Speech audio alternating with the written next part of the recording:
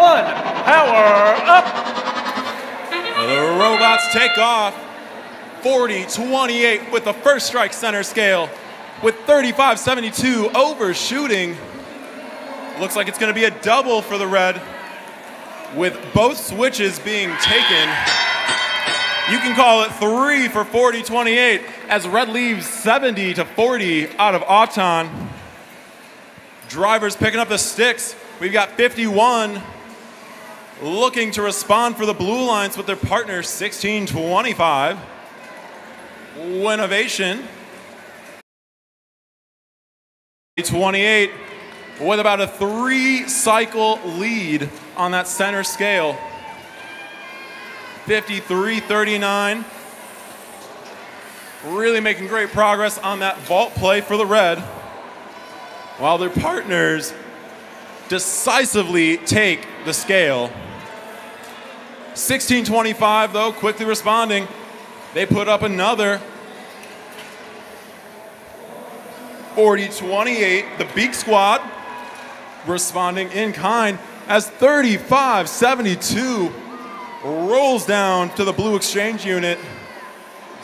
Both alliances got the initial ranking point in the autonomous period. But red leads 220 to 120. Both alliances in control of their scale. 365. Putting up another with their partner. It's 40-28. The Beak Squad just can't get it to stay. Looks like these teams are only certified in double-decker construction. Can't go for the 3-story build. And with 35 on the clock, the Red Alliance plays their force control, effectively blocking the Blue Alliance from playing anything.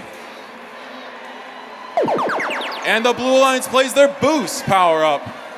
With 20 to go, they're in climbing situation. We've got all 3 up for the blue, 2 climbing for the red, 10 still left on the clock.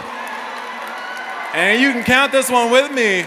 4, 3, 2, 1, 0.